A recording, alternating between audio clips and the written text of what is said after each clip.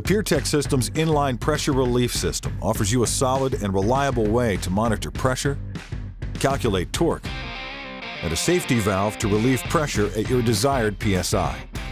The system consists of a pressure manifold, two 4,000 PSI gauges, and a pressure relief valve. The PureTech System's Inline Pressure Relief is easy to assemble and maintain. The block can attach to your skid steer mount for easy access, or the arm of your excavator.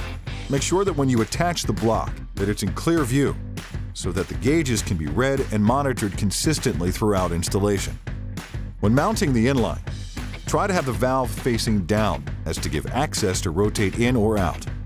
The fittings on the inline are 2 1/4 inch for the gauges and 4 female 12 Boss O-rings. When installing the hoses, your forward pressure line will travel on the opposite side of the relief valve, and the return will pass through closest to the valve.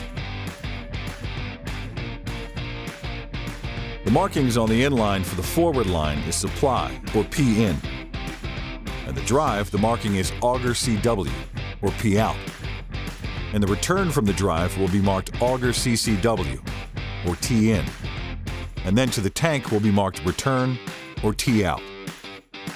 When installing your 4,000 PSI pressure gauges, wrap the fittings with Teflon sealant tape and install using a wrench to prevent breaking the gauge from the fitting. Be sure once again to rotate the gauges to keep them in view of the person in charge of monitoring.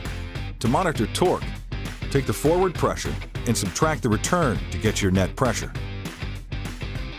This pressure will then relate to your torque. Consult your drive head specifications to determine the pressure to torque ratio.